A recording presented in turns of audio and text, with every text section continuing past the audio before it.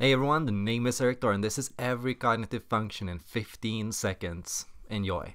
Introverted intuition. Creating an internal concept for something by completely disregarding how things are in the real world.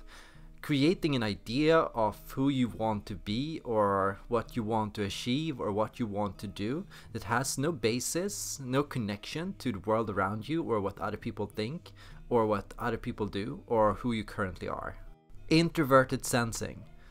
Defining what makes reality the way it is, and understanding and defining the fundamental building blocks that make out life and our experiences. What makes for a fun party? What tends to make people laugh? What lines or routines tend to provoke a certain reaction?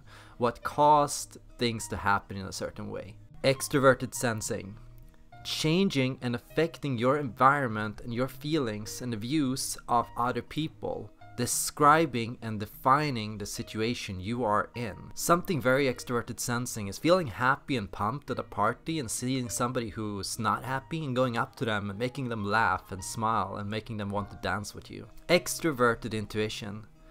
Going against the situation you are in and questioning the world you are a part of. Seeing a way things can be different to what they are. Wanting to change and transform your environment. Seeing people do something and to question them, why are you doing it? Why don't you do it differently? To see how things can be done differently. Extroverted feeling. Describing what you like and dislike, what you feel about the world around you, who you like, who you dislike, who you connect with, who you feel disconnected to. Explaining what you want and hope to achieve from a situation or what you want a world around you to look like. Extroverted thinking. Describing how things around you work and how to best do something. Setting standards for yourself by observing how other people do things and aspiring to live by these standards. Introverted thinking. Analyzing how people do a task and seeing ways things can be done differently, seeing how things can be improved, seeing how the fundamental workings of your environment can be changed by changing the rules and standards around you. Introverted feeling, introspectiveness, analyzing why you feel a certain way, why you like or dislike something, and trying to reach your values and your feelings and your ideals through analyzing and understanding what these ideals are and how to get there. The cognitive functions are necessary because introverts do not exist, extroverts do not exist, intuitives do not exist, and sensors do not exist. Feelers, they do not exist, and thinkers, they don't exist either. There is no pure introvert in the world, no pure extrovert, no pure sensor, no pure intuitive. Even the most intuitive of intuitives has some side to themselves which is rooted in sensing and facts and external reality or data. There is something about you that, even as a deep feeler, connects to thinking. There is something about the thinking type that is deeply rooted in emotions and values. So it's impossible to escape. The cognitive functions, they show how you are introverted and how you are extroverted, how you are intuitive and how you are sensitive. Introverted intuitives under stress go into extroverted sensing. That means they are shaped by how the world around them is. If the world around them is in a negative way, they feel inherently responsible. I must have said something, I must have done something.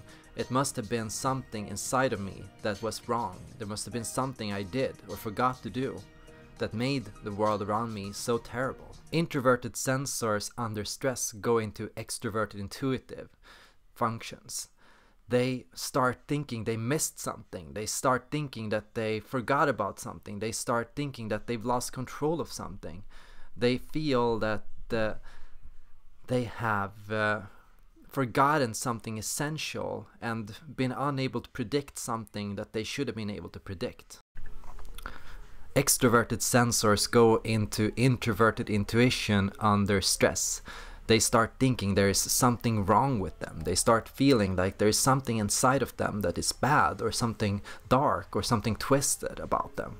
Extroverted intuitives go into introverted sensing. They start feeling like they have failed their family, their friends, their expectations. They have not been able to honor where they come from. They have not been able to live up to the standards and expectations of others.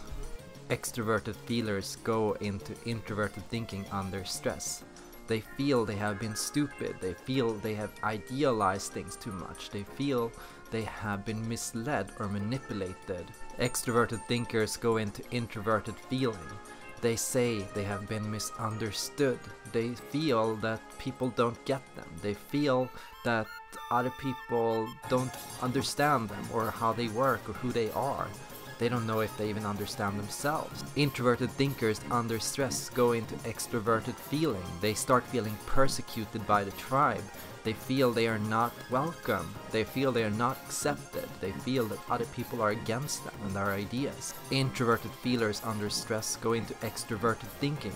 They feel they are bad people, that they are weak, that they are not strong enough, that they lack the power to do something about the world, that they are somehow worse or broken compared to others. So this video was about the 8 classic Jungian functions, and these are about the flow functions as opposed to the stress functions. And don't be surprised as an ENFP if you find yourself relating more to extroverted feeling than to introverted feeling.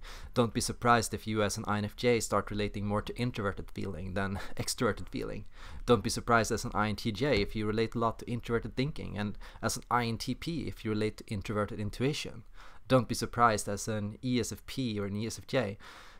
You have extroverted feeling and extroverted sensing as your flow functions. Your flow functions can be found in the top 4 letters simply by twisting and scrambling them. You can find which functions in you naturally are extroverted and which naturally are introverted. Thanks for watching, and see you all in the next video.